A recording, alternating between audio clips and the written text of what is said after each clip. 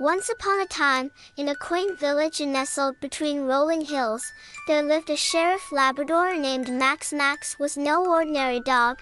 He had a keen sense of justice and a heart full of kindness. One sunny day, the village faced a peculiar problem. Mischievous mice were causing chaos, stealing cheese from the local market.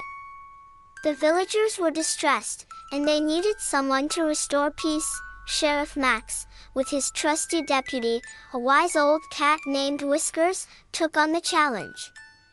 Max, with his sharp nose, sniffed out the mice's hideout in an abandoned barn. Whiskers, being nimble and clever, devised a plan to capture the mischievous rodents. The dynamic duo worked tirelessly, setting traps and outsmarting the mice at every turn. Eventually, they managed to corral the mice and guide them towards a more suitable home away from the village.